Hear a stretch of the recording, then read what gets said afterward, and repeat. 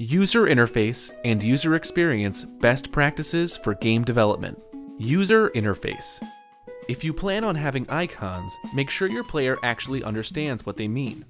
Icons are a good way to simplify your text, but the player may not have experience with whatever arbitrary representations you've chosen for your ideas, and won't understand their meaning. Reading text will always be faster than icon interpretation, at least on a first-time basis. Ideally, you should have icons beside text on shortcut menus, then allow the user to collapse the text at their discretion once they have a sufficient understanding of the interface. If nothing else, give the player tooltips so they don't have to guess their way through your game's interface. User interface. Less is more.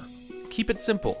Too much information or too many inputs will confuse your player and put them off exploring your game any further.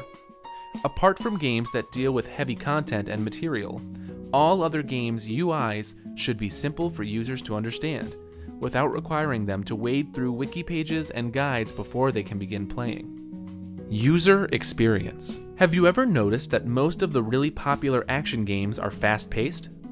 If you have bullet sponges as enemies, combat just doesn't feel good. Instead of having a few beefy enemies, have a lot of weaker enemies in the right areas. In addition, make sure weapons don't feel sluggish. Give them a higher rate of fire.